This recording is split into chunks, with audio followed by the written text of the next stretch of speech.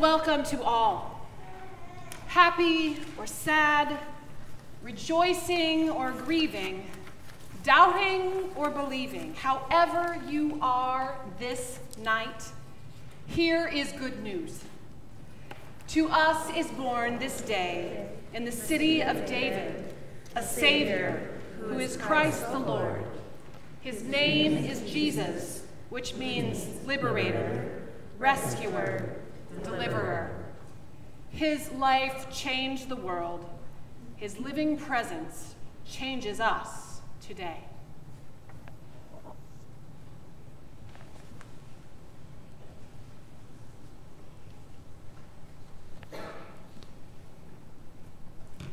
Let us pray. O surprising and faithful God, we have been waiting for this evening, wondering about your coming. Will you enter as a mighty ruler with an enormous army?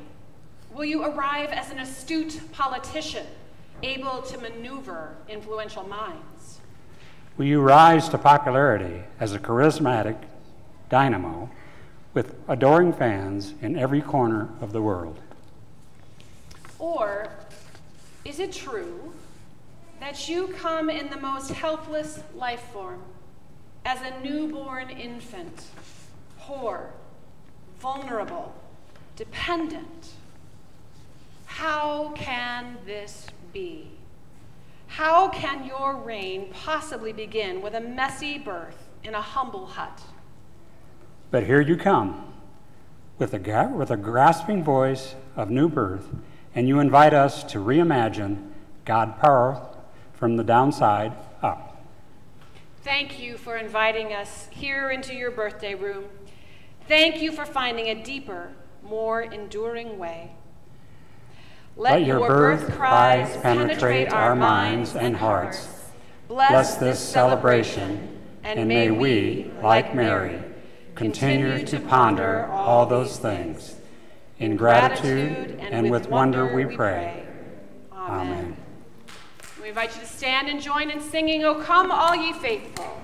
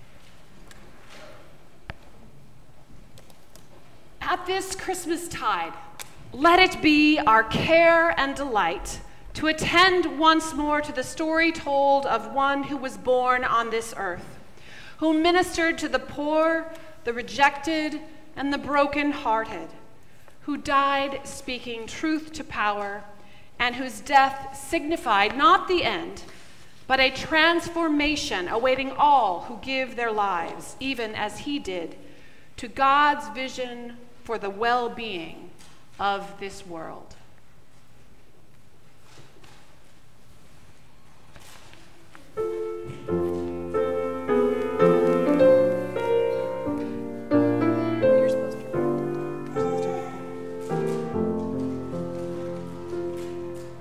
those days, to a decree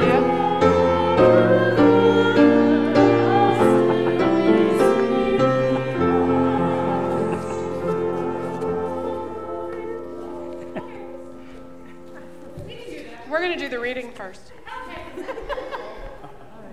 It's all good. That's okay.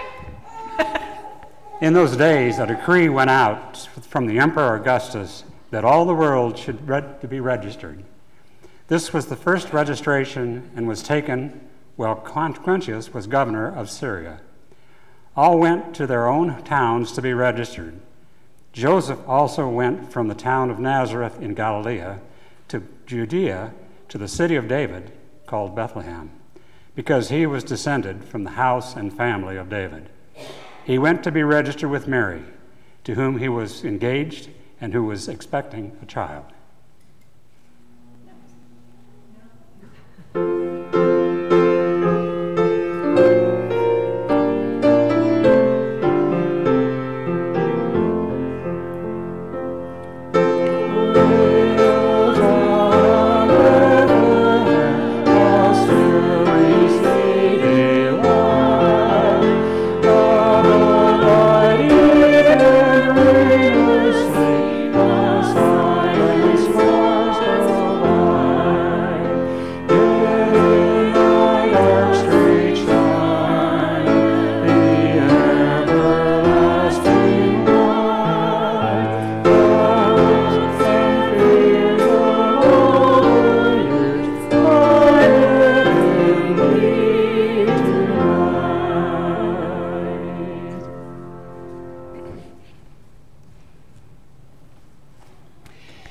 While they were in Bethlehem, the time came for Mary to deliver her child, and she gave birth to her firstborn son, and wrapped him in bands of cloth, and laid him in a manger, because there was no place for them in the inn.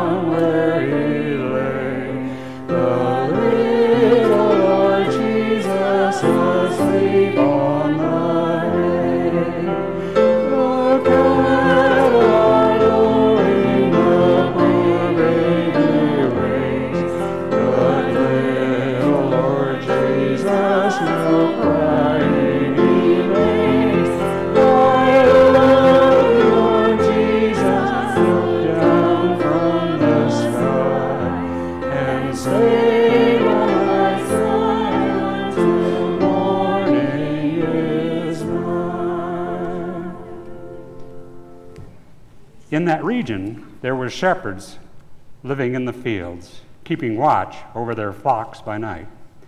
Then an angel of the Lord stood before them, and the glory of the Lord shone around them, and they were terrified.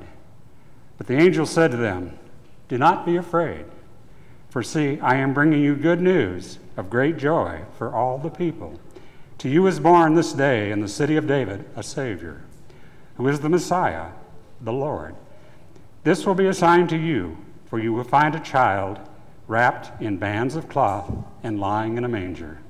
And suddenly there was an angel with the multitudes of the heavenly host, praising God and saying, "Glory to God in the highest heaven, and on earth peace among those whom he favors."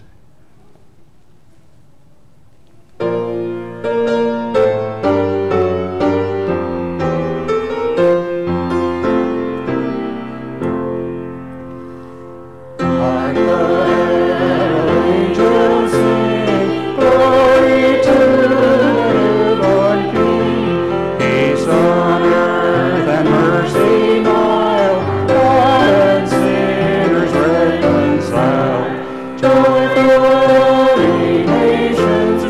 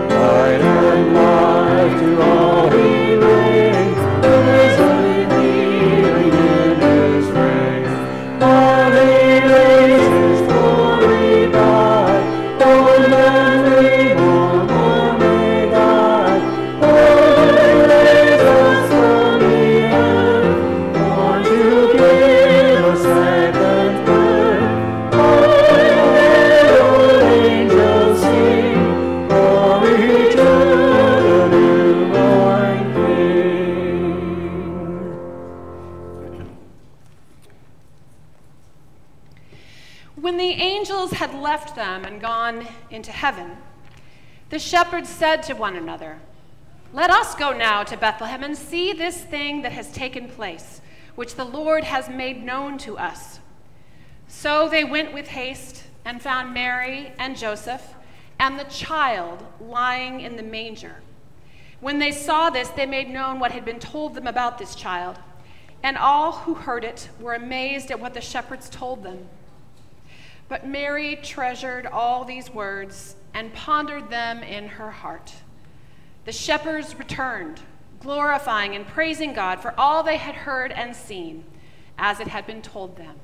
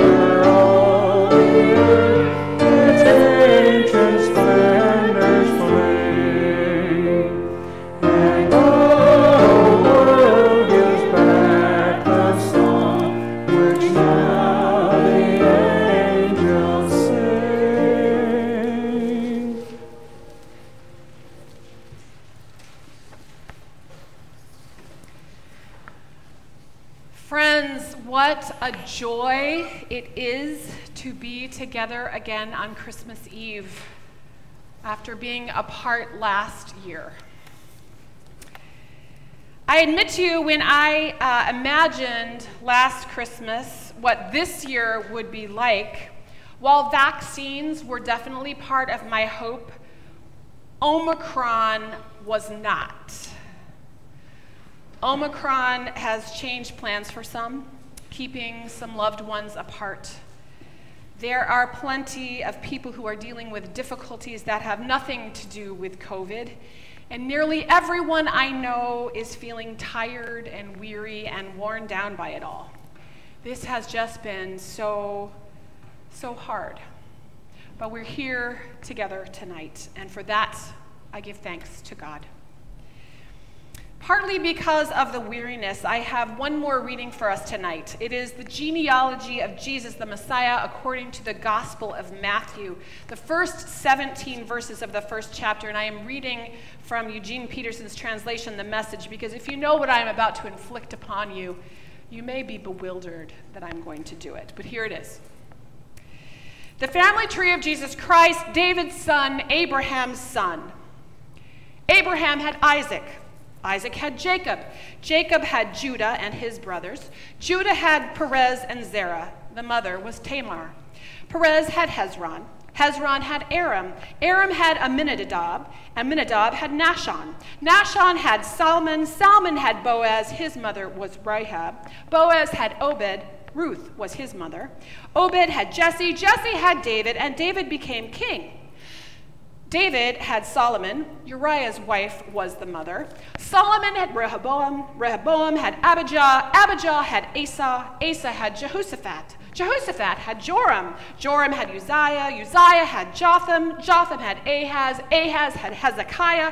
Hezekiah had Manasseh. Manasseh had Amon. Amon had Josiah. Josiah had Jehoiakim and his brothers. And then the people were taken into the Babylonian exile. When the Babylonian exile ended, Jeconiah had Shealtiel. Shealtiel had Zerubbabel. Zerubbabel had Abiud. Abiud had Eliakim. Eliakim had Azor. Azor had Zadok. Zadok had Achim. Achim had Eliud. Eliud had Eleazar. Eleazar had Mathan. Mathan had Jacob. Jacob had Joseph. We're almost there. Mary's husband, the Mary who gave birth to Jesus, the Jesus who was called Christ. There were 14 generations from Abraham to David, another 14 from David to the Babylonian exile, and yet another 14 from the Babylonian exile to Christ. Here ends the reading. Thanks be to God, am I right? Yeah. Why did I just do that to you? Was it to impress you with my ability to speak difficult names? Maybe. The truth is, except for the story of the three magi, which is an Epiphany story, which is read on or around January 6th, not a Christmas story. Notice there are no wise men at this manger scene. I generally ignore Matthew's gospel in December. Give me Luke and Luke's focus on Mary and angels and shepherds any day. But this year I read a reflection by Kathleen Norris about Matthew's genealogy that was just what I needed to hear. Although it was published in 2007, what she wrote then seemed timely for 2021. That on Christmas Eve, when we are invited to sing and rejoice and feast because Christ is the Word made flesh and dwells among us, often we are too exhausted to do so, really. If ever there was a Christmas Eve to feel almost too exhausted to rejoice, this is it. Or maybe it's just me, but this is it for me. I'm tired. I'm tired. Kathleen Norris writes, if we have neglected the spiritual call of Advent and become thoroughly frazzled by December 24th, all is not lost. We are, in fact, in very good shape for Christmas. It is precisely because we are weary and poor in spirit that God can touch us with hope. Tonight, we are asked to acknowledge that the world we have made is in darkness. We are asked to be attentive and keep vigil for the light of Christ.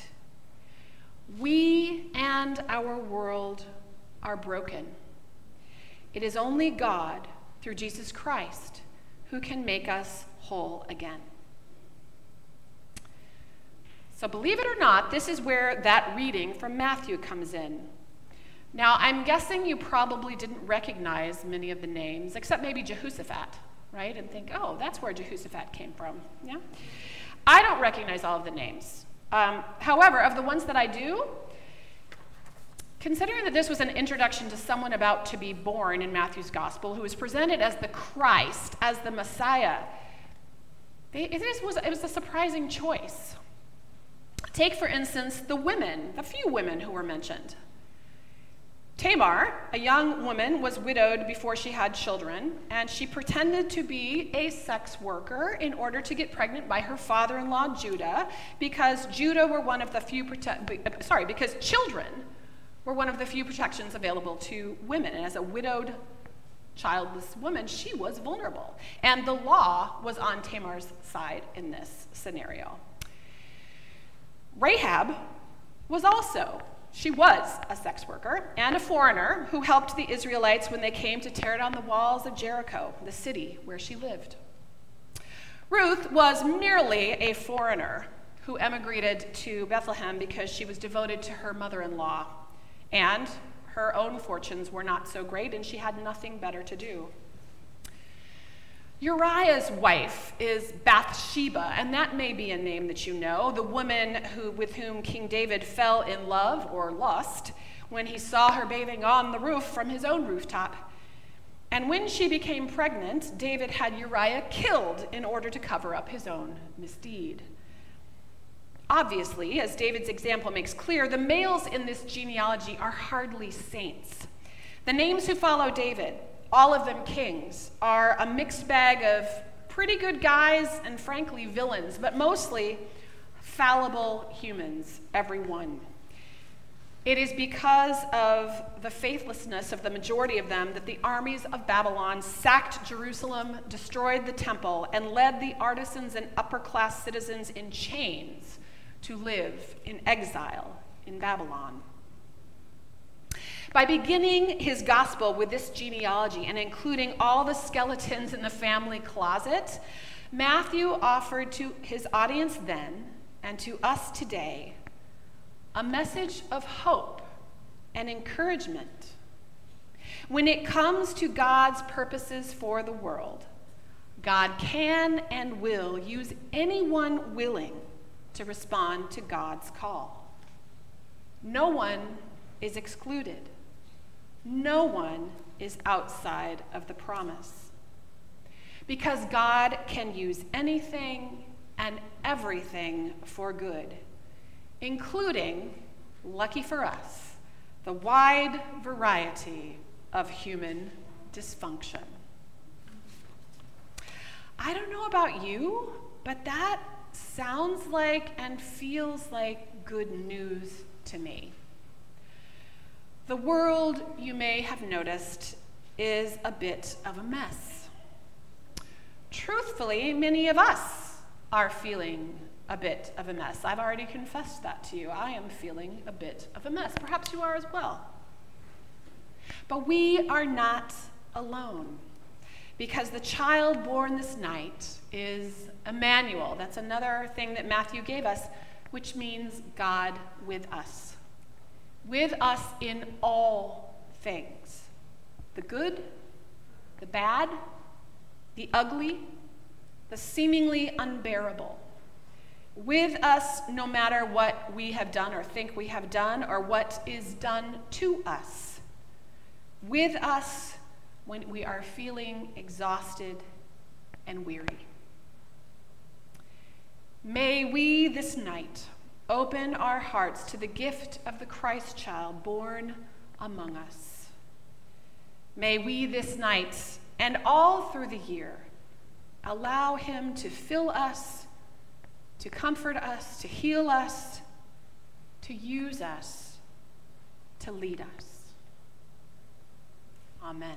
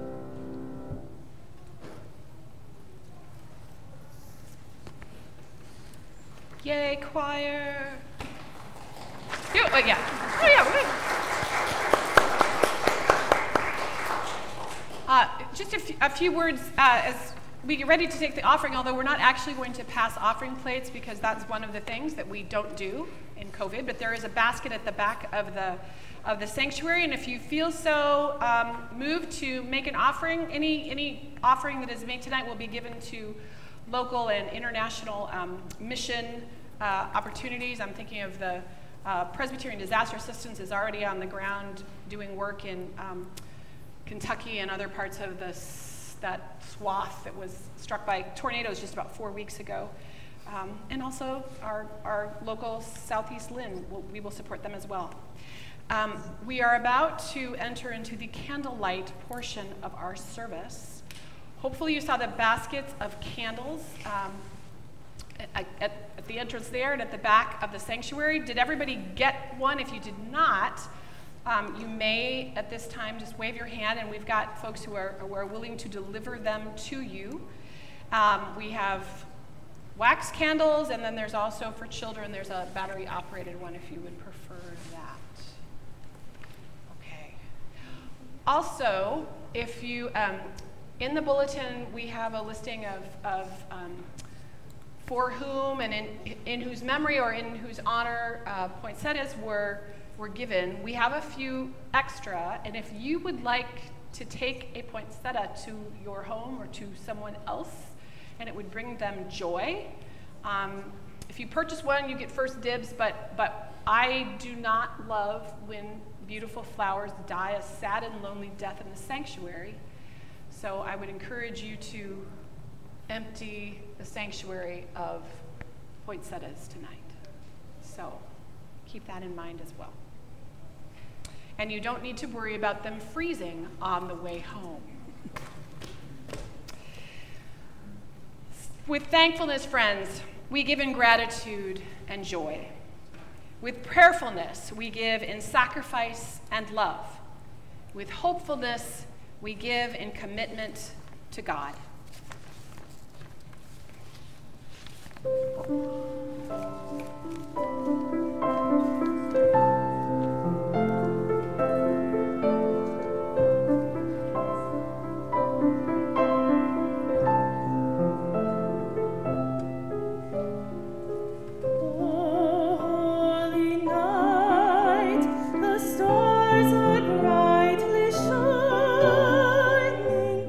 It is the night of the dear Savior's birth.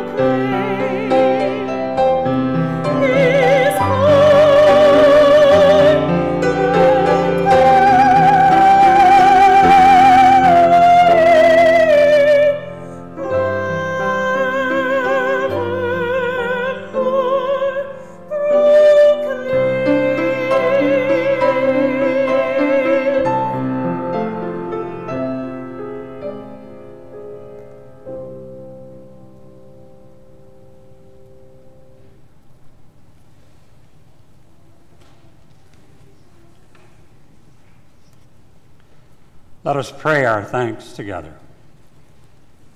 Gracious God, you have shown your great love for your children by using commonplace things for your purpose.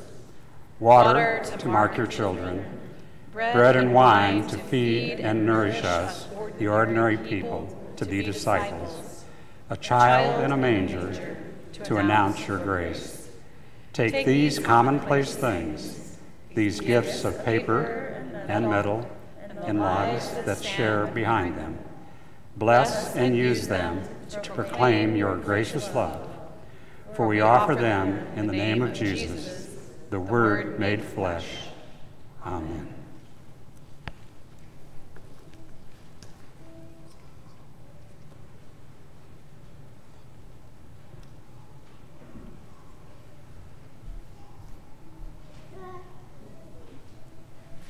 In the beginning was the Word, and the Word became flesh and dwelt among us. And the Word was God. He was made in the beginning with God, and all things came into being through him. And without him, not one thing came to being. With this came to life, came his life, and into the world he brought the light of all people. The light shines in the darkness and overcomes the shadows.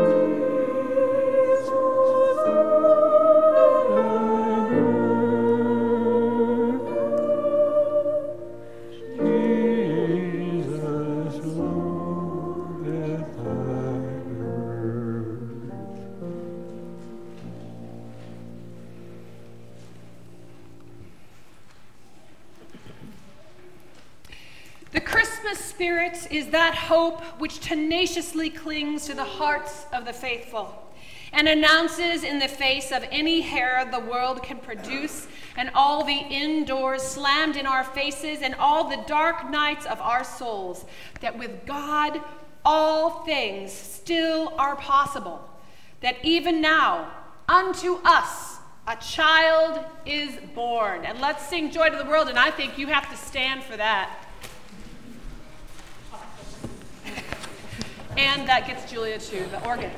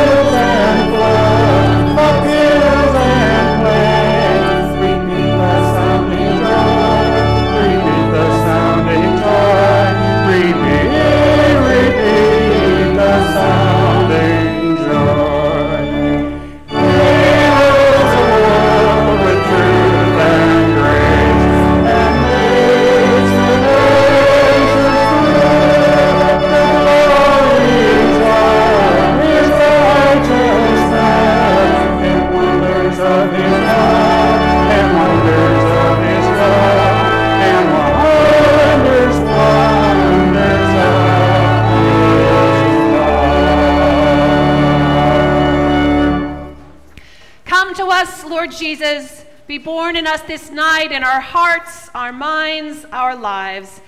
May the light of your life be kindled in us and lead us to the shining truth of God with us, God for us, God in us. Amen.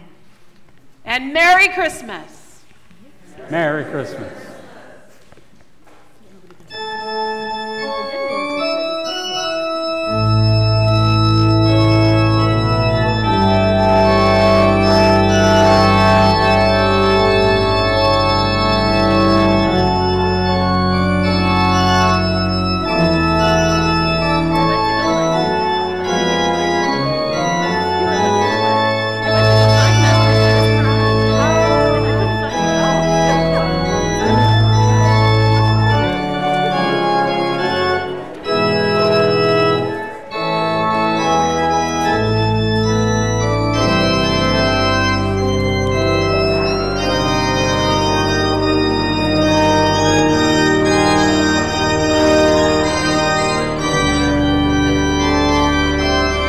Merry Christmas, Joe.